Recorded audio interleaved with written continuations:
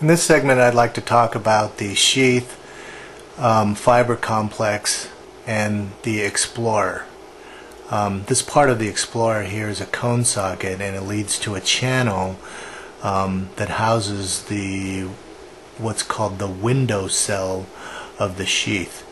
This again is the shield that pushes the soft tissue out of the way, and this happens to be a right viewing Explorer. The silicone tip seal houses two tubes. One is a water tube, and the other tube houses the fiber.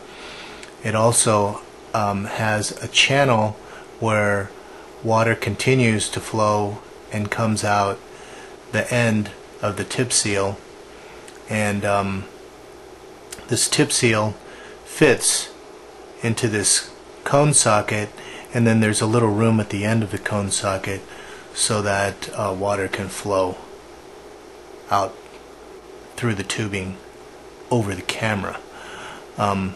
You'll note that this portion here is kind of an ovoid shape.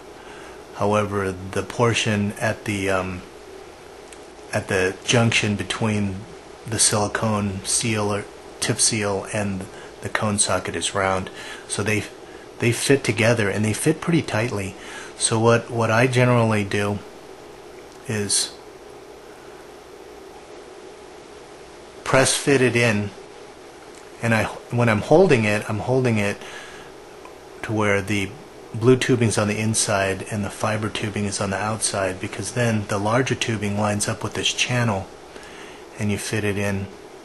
I don't engage this channel here because I don't find it's necessary, and then it just puts less stress on the fiber overall. To take it out, pull back a little bit and it snaps open. Then you may have to twist this out, but you want to try to twist it straight out.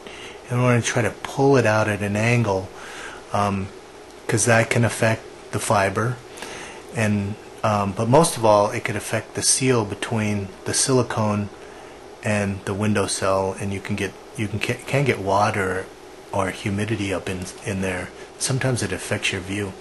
Sometimes when I'm working, I notice that there's something on the lens, so I'll have to take it out and wipe it off.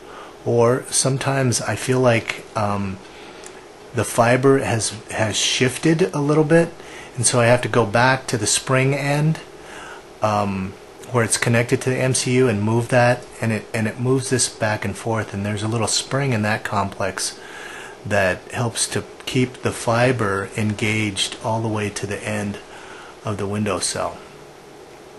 Sometimes I've even had to get my fingernail and just kind of flick it to get my image to come back into high focus, and I'm not really sure exactly what that's doing, but it seems to work. Sometimes even I have to tap this on my little bracket table. Sometimes I have to tap it, which seems to work too. If it gets, my image gets a little foggy, and I think what happens sometimes is that the fiber inside just gets a little bit further away from the lens than will allow you to get a good focus. So again, hold with a big tubing out, press fit it in the channel. To remove it, pull it out, twist straight out, maybe pick up another Explorer using the yellow one now, fit that in, and you're ready to go. If the water starts leaking out of here, and sometimes it does leak out, you just have to press it tighter, or sometimes you may have to twist it pushing straight in to get the seal a little bit tighter, but I don't find that that's anything other than that is necessary.